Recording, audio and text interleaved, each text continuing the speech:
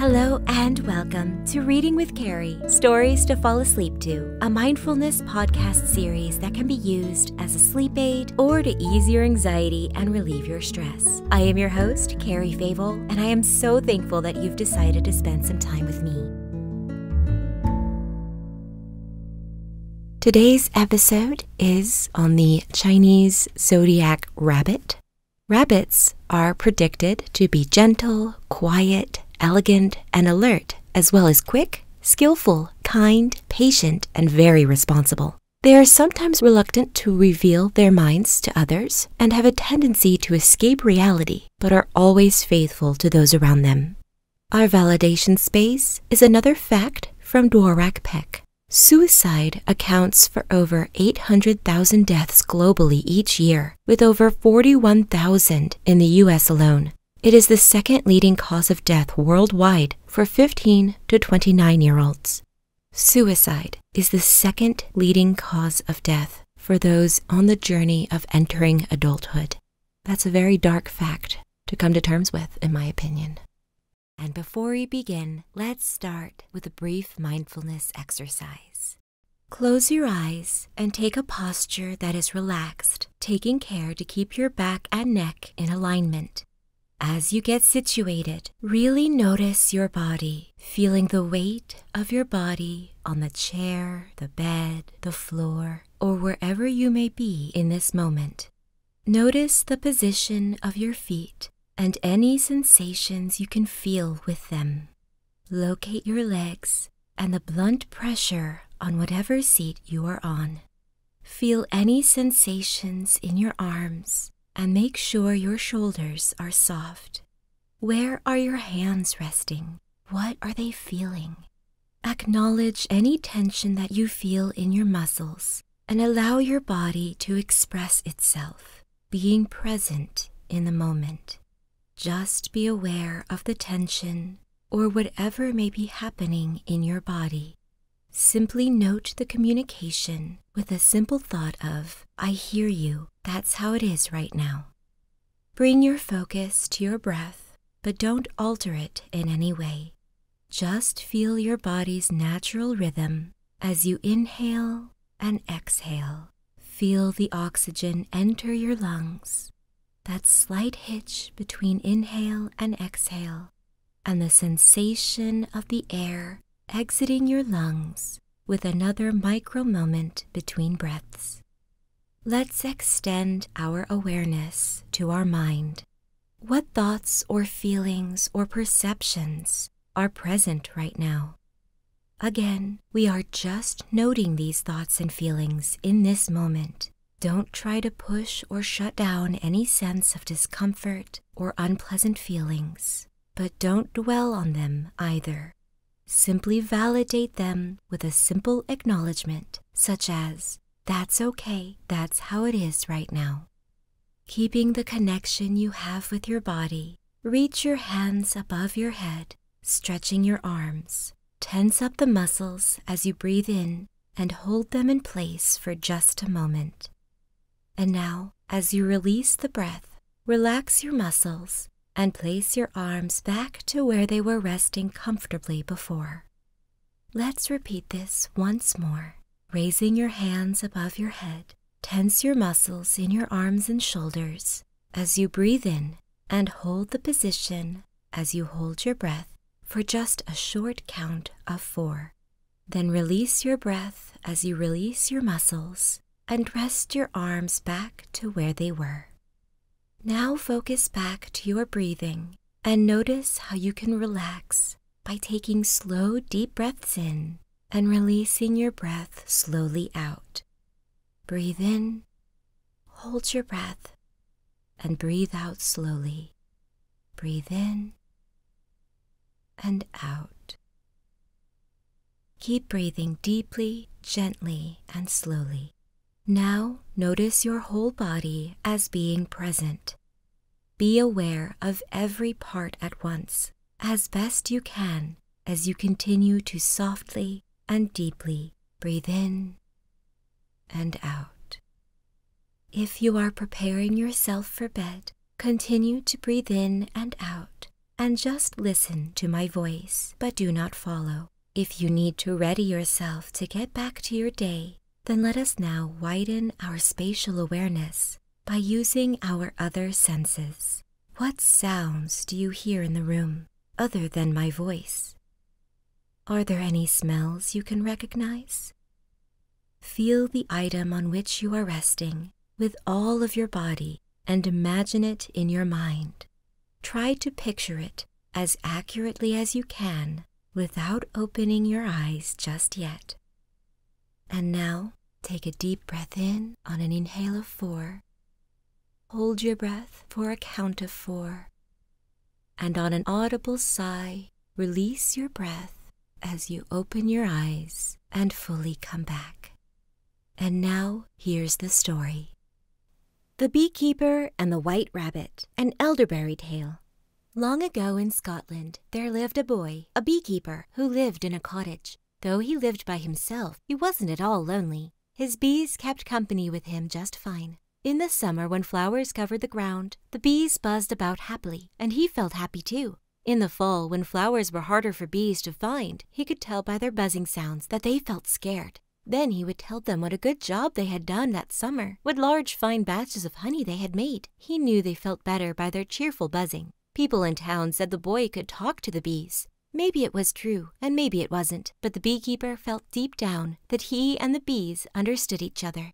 One evening, as the boy was outside checking his beehive, 2 dogs ran out of the woods barking and coming right at him. In front of the dogs raced a small white rabbit. Quickly, the boy grabbed the white rabbit and hid it under his jacket. The 2 dogs circled around his legs, barking and jumping at him. He picked up a stick and swung it around. Finally, the dogs gave up and went away. When the dogs were gone, the boy set the white rabbit back down on the ground and returned to his beehive. But instead of hopping off into the woods, the white rabbit followed the boy.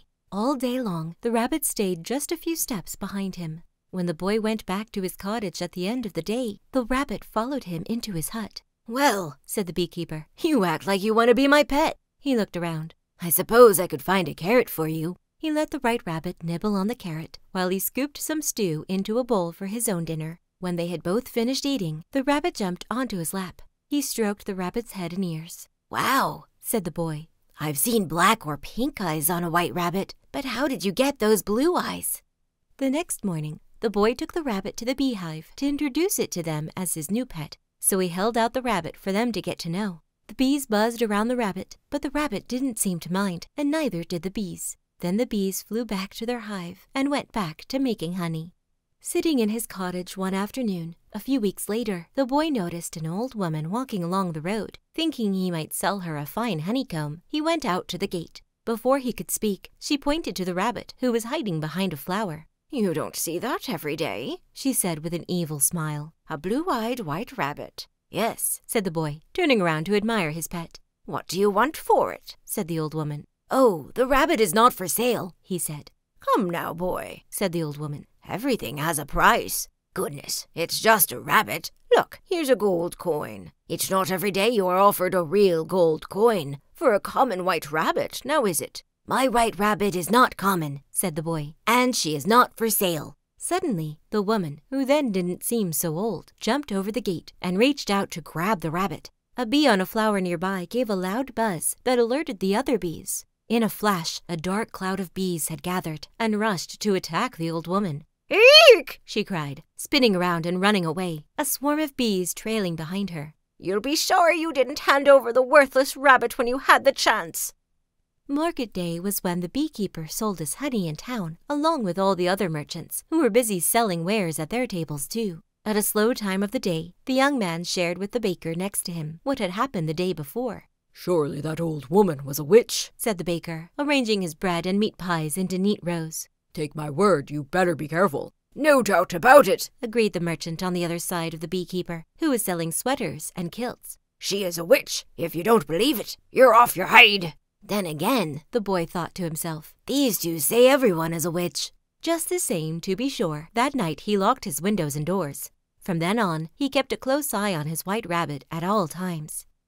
The summer passed. By the time frost lay on the ground in the morning, few flowers and very few bees remained out in the cold air anymore. Most bees were already back in the hives, where they began their winter work of keeping the hive warm enough for their queen to lay her eggs. One chilly October morning, the boy was setting trays of sugar water into the beehives when a wagon of traveling magicians rolled by on its way to the next town. The lad waved to the driver, and a young man in the wagon waved back. A few hours later, the boy noticed a sack of grain lying on the road. Oh no, it must have dropped from the wagon. They'll never know it's missing till they set up camp tonight. By then, it'll be too dark to come back looking for it.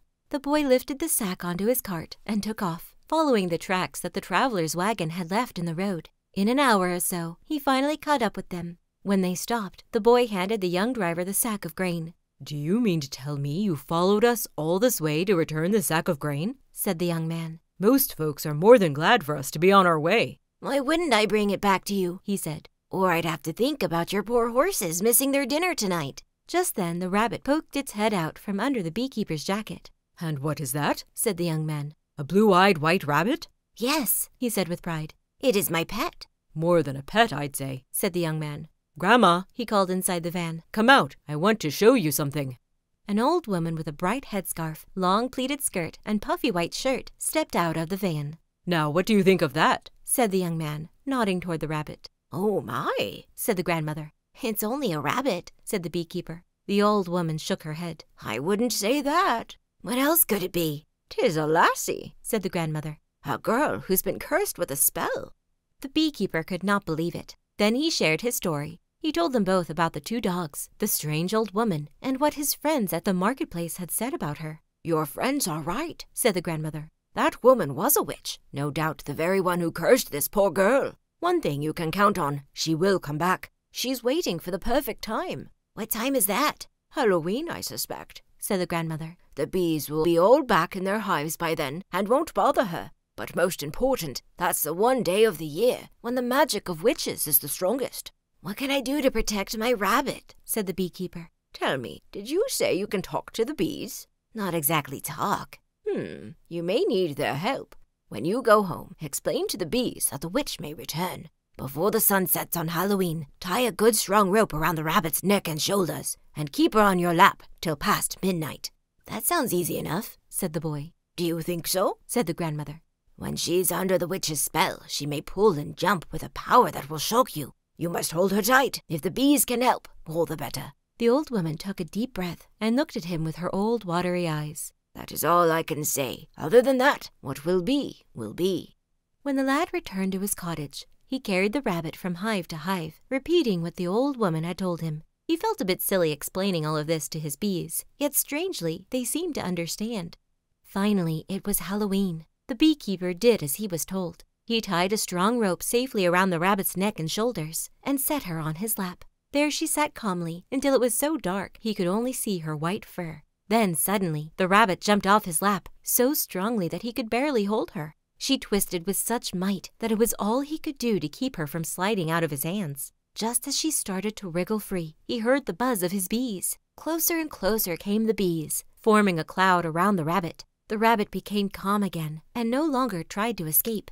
And then, as if the magic curse had been lifted, the rabbit on his lap was no longer a rabbit at all, but a blue-eyed young girl. Quickly he removed the rope from around her neck. She stepped off his lap, and they laughed at the wonder of it. They did not know what to think. As morning came, the bees flew back to their hives with pride. Over some tea and the bees' honey, the girl told the boy the story of how she became cursed by the evil witch. But now, well, the girl almost thought of it as a blessing rather than a curse. For if a boy could show such love and tender care to his bees and a simple white rabbit, then imagine the love and care he would show to her. You will not be surprised to hear that the 2 of them were soon married and lived happily for many long years. Thank you for listening. I welcome you back anytime you may need to hear a comforting voice or a familiar bedtime story.